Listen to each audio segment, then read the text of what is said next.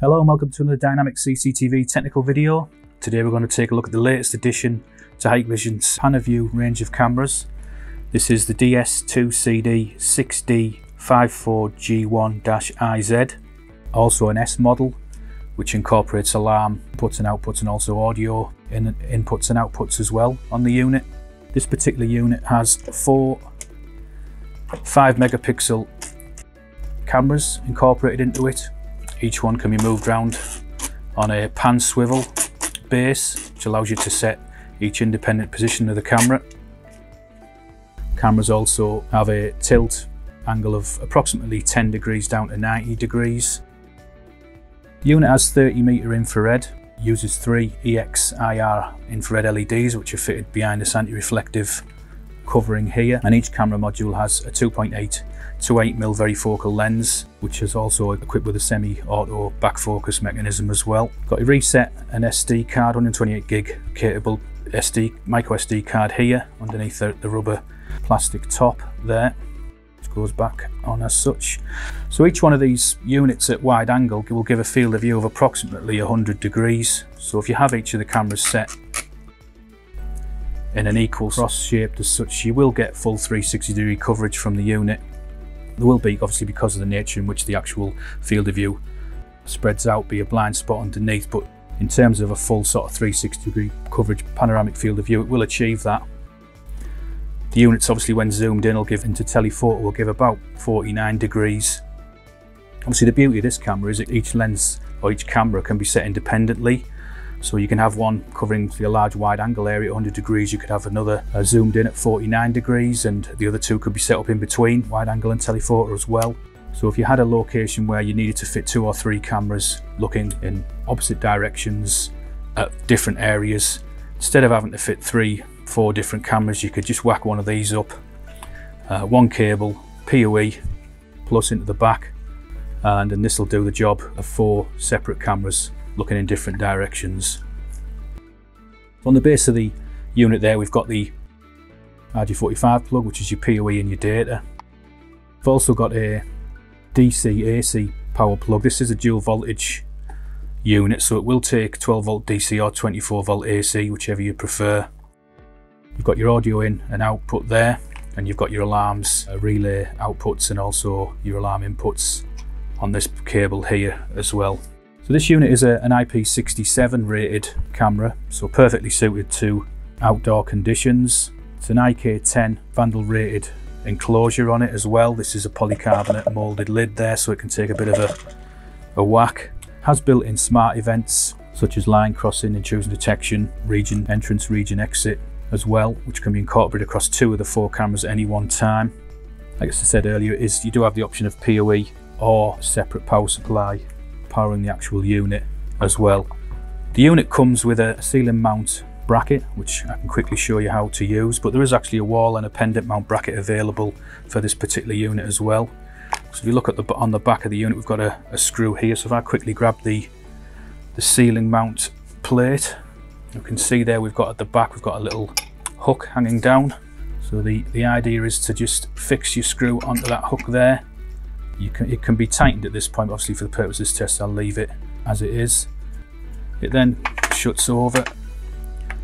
If I just quickly move the plug out the way, that will drop down and then slot across as such. That'll then hang freely as it is now, but you've then got the 4 screws here to actually tighten that down and lock it into place, so it's basically not going anywhere from that point. And then the lid can be screwed on separately. So that's the overview of the actual unit. What we'll do now is we'll get this thing fitted. We'll fit it into our new and improved trade counter, and we'll give you a quick demonstration of the 4 separate units in action. Okay, as you can see, I've now got the PanoVu camera fitted to the ceiling of our trade counter, our new trade counter there, and you can see we've got the 4 images streaming. They're all currently streaming on their main stream, but that can be altered here on each camera module. You can choose between the main stream, the substream, and the third stream, and they're all at wide angle, approximately 2.8mm. As you can see, you've got a full 360 degree field of view there. If we start at the door in the top right hand corner here and move across these panels, you can see the panels then start here and go across to the second door within the trade counter. image at the bottom. Camera 4 then starts and moves across to the front window, and then camera 1 starts at the window and moves across to the door again. So there's a full 360 degree coverage there by utilising the wide angle fields of view. Obviously there will be a blind spot underneath the camera which will vary in size depending on how high the camera is mounted. The lower it's mounted, the lesser the blind spot will be. The higher it's mounted, the larger the blind spot area will be underneath the camera. So that's just one example of how the camera can be used. Obviously each camera is independent, so you can set it up independently to the others in terms of its field of view by simply highlighting the camera window and using your zoom controls. It's possible to zoom in and out. So each camera module can be independent, and that's useful if you have a location where you may need 3 or 4 different cameras looking in different directions and at different fields of view. Instead of having to fit 4 individual cameras and cable 4 individual cameras, you can fit one of these PanoVu units, one cable, data and PoE for all 4 cameras is catered for, and your 4 streams can then be sent back to a back-end device such as an MVR or a VMS. So these can each be set up independently. Just zoom that back out there, a similar field of view. So if we click on the configuration tab on the top, we can quickly have a look at some of the settings in the menu. First of all, if we click on system, we've got an option there for VCA resource. As I mentioned earlier, this particular unit will handle smart events, but only across any 2 cameras at once, so you need to choose whether you want your smart events to operate across camera modules 1 and 3 or 2 and 4. That can be altered down to the VCA resource tab. We've got it set to 2 and 4, so we'll leave that as it is for the time being. There's also an infrared light option as well. As I mentioned earlier, there's 3 infrared lights on this unit.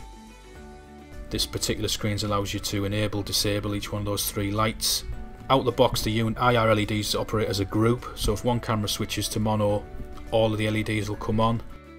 They'll only switch off when the last camera switches back to day mode. So each module will operate in its day-night controls independently, but if one switches, all of the LEDs will come on. If you click on the Advanced tab at the bottom, there's an option called one-to-one control. If we enable that, this allows you to sync or align each one of the LEDs to a specific camera module, which you can do here. You can select which camera you want IR1 to be linked with, and the same with IR2 and IR3, and that allows the IRs to work in conjunction with a specific camera rather than as a group. So if one camera switches to mono, only the IR that's linked to that camera will switch on, whereas the other 2 will stay in colour if the 2 cameras they're linked to are still in colour. So again, a little bit more flexibility now. You can have the IR operating as well.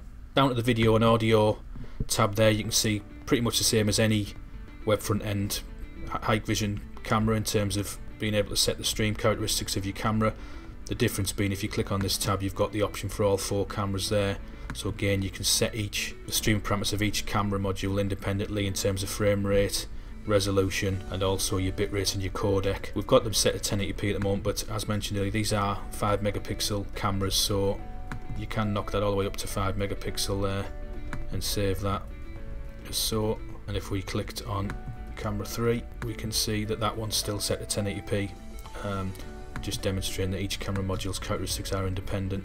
If we go down to event and click on smart event, we can see some of the smart event options across the top. There's several to choose from, but if we click on the channel number, we can see we've only got camera options for channels 2 and 4, as just demonstrating that you can only set these options across the 2 cameras that were selected earlier under the system tab at the top under VCA resource here.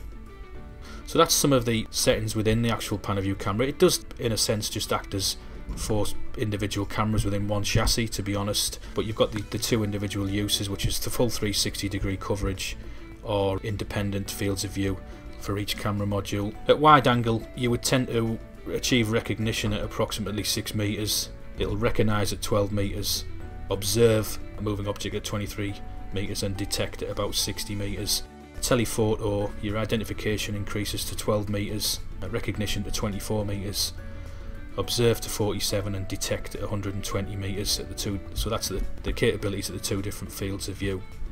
If you've got any further questions on this new flexible PanoVu unit, then don't hesitate to contact your account manager.